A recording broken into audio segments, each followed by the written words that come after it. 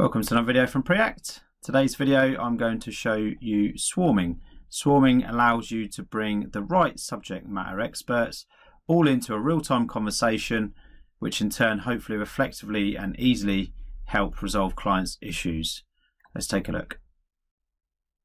So the first thing we need to do in order to get this working, you can see in Customer Service Hub, we need to make sure that down here under the embedded chat using Teams, the Teams collaboration and chat is turned on basically. So we just need to make sure that all of these are turned on.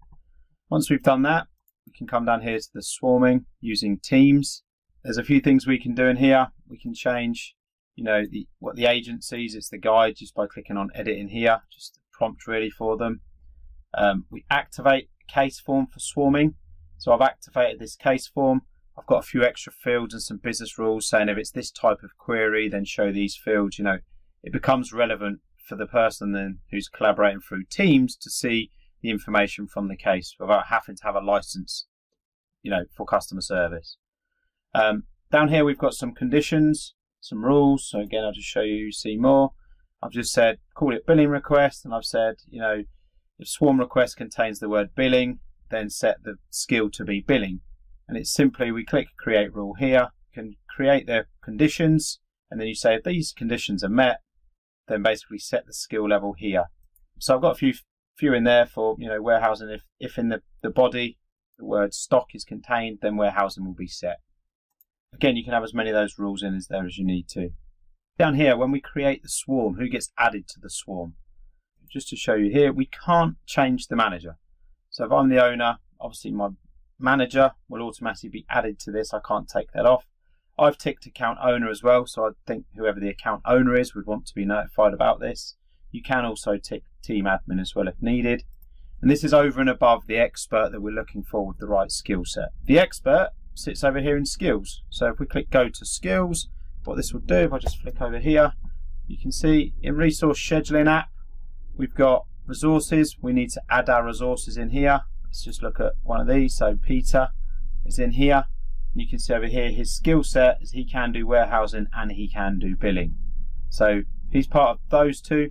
If we requested one of these skills, then Peter would get a notification and he can accept this through Teams as well. That's how we set it up. We just now flick over here to the actual case itself. There we go. So here's a case I created earlier. Typical scenario.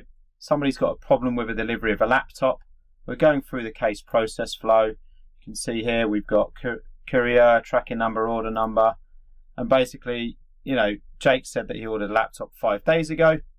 He's paid for the next day delivery. He hasn't received it. He wants to check whether we got the stock to come out immediately, so he needs it, and he wants a refund of his $6.99. So in this scenario, I need to speak to the warehousing team to check that we've got the stock levels. I need to speak with the billing team to issue the refund if and when we find out that the delivery wasn't made, and we need to speak with the transport team to go and check the tracking number to find out what's happened with the delivery. So once all these things are in play, it's simply we click on here. We've got a button in the ribbon called create swarm. As soon as I click this, you can see it will then give you sort of the draft swarm.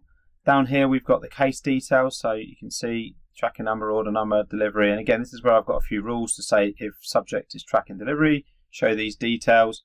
You could have different business rules on that case form if needed.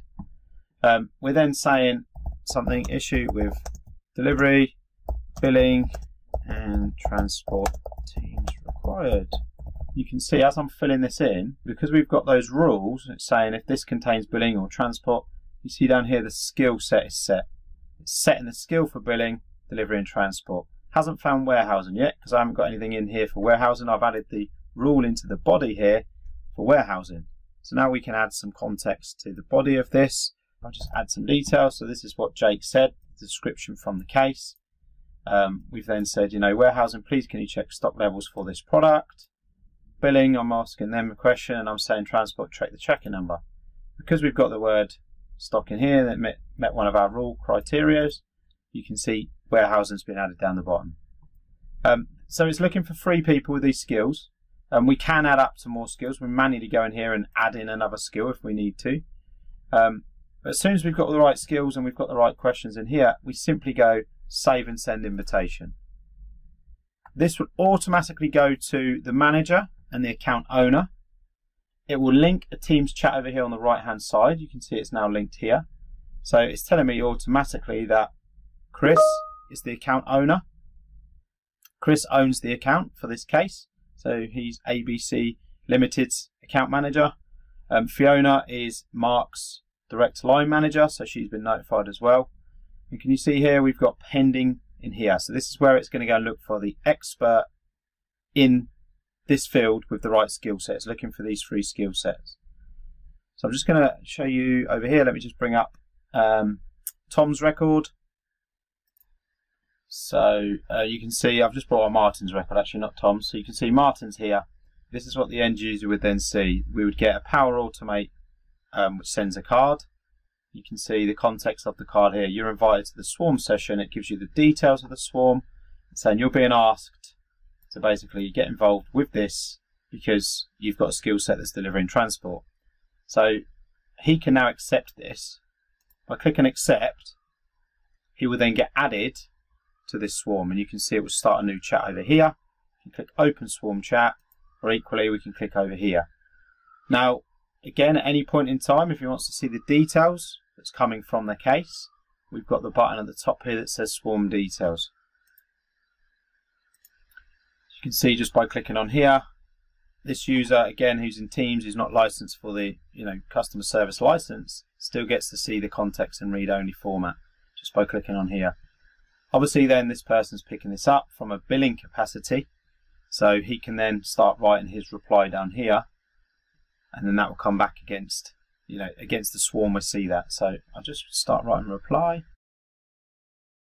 Martin's just saying to Mark, yeah, look, we've checked it and we can say it's been lost in transit. If we just go back into the actual case itself, you can see over here against the swarm, we can see this has now been added. If I just give this a refresh, this will change from pending to say an expert's now been added against this.